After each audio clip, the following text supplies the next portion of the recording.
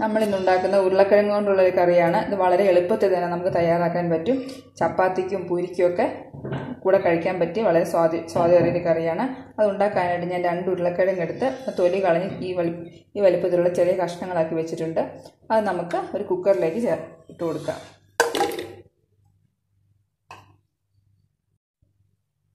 ഇത് നമുക്ക് ഒരു ചെറിയ സവോള ചെറിയ കഷ്ണങ്ങളാക്കിയത് അത് നമുക്ക് ചേർത്ത് കൊടുക്കാം. 2 പച്ചമുളക് ഞാൻ ഈ വലിപ്പത്തിലുള്ള ചെറിയ കഷ്ണങ്ങളാക്കി എടുത്തിട്ടുണ്ട്. അപ്പോൾ പച്ചമുളക് നമ്മുടെ എരിവിനനുസരിച്ച് ചേർത്ത് കൊടുക്കാവുന്നതാണ്. അത് നമുക്ക് ചേർത്ത് കൊടുക്കാം. ഒരു ചെറിയ കഷ്ണം ഇഞ്ചി ചെറുതായി അരിഞ്ഞത് അത് നമുക്ക് ചേർത്ത് കൊടുക്കാം. പിന്നെ ആവശ്യത്തിന് കറിവേപ്പില, ആവശ്യത്തിന് ഉപ്പ്, വേകാൻ ആവശ്യത്തിനുള്ള വെള്ളം ഇത്രയും ചേർത്ത് കൊടുത്തതിന് ശേഷം നമുക്ക് നന്നായി വേവിച്ചെടുക്കാം. നമ്മുടെ ഉരുളക്കിഴങ്ങ് ആവശ്യത്തിന് വെന്തിട്ടുണ്ട്. നമുക്കിതിലേക്ക് ഇനി എണ്ണ ചേർത്ത് എടുക്കണം. എണ്ണ ചേർക്കുന്നതിന് മുന്നായിട്ട് നമുക്കിത് ഈ ഉരുളക്കിഴങ്ങ് ചെറുതായിട്ടൊന്ന് ഉടച്ചെടുക്കണം.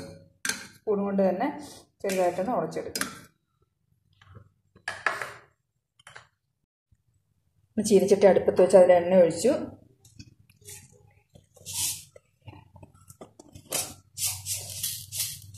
കടുക് ഇട്ട് കൊടുക്കുക. അതിലേക്ക് കടുക് പൊട്ടിക്കഴിയുമ്പോൾ നമുക്ക് ഇതിലേക്ക് ഒരു നുള്ളു മഞ്ഞൾപ്പൊടി ചേർത്ത് കൊടുക്കണം. 1/2 ടീസ്പൂൺ നമുക്ക് ഇതിലേക്ക് ചേർത്ത് കൊടുക്കണം.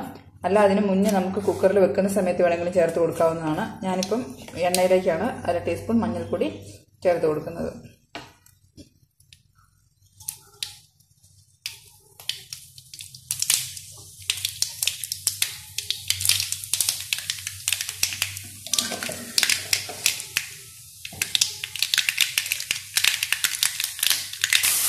നമ്മൾ വേവിച്ച് വെച്ചിരുന്ന ഉരുളക്കിഴങ്ങ് നമ്മൾ അതിലേക്ക് ചേർത്ത് കൊടുത്തിട്ടുണ്ട്.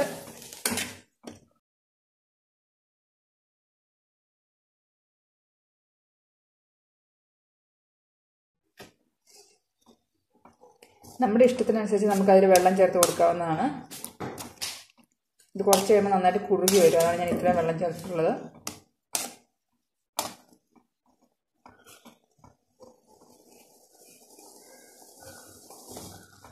നന്നായി തിളച്ചതിന് ശേഷം നമുക്കിത് സ്റ്റവ് ഓഫ് ചെയ്യാം. നമുക്ക് വളരെ പെട്ടെന്ന് തന്നെ ഇത് ഉണ്ടാക്കിയെടുക്കാൻ പറ്റുന്ന വളരെ രുചികരമായ ഒരു കറിയാണിത്. എല്ലാവരും ട്രൈ ചെയ്ത് നോക്കണം. വീഡിയോ ഇഷ്ടപ്പെട്ടാൽ എല്ലാവരും ലൈക്ക് ചെയ്യണം, സബ്സ്ക്രൈബ് ചെയ്യണം.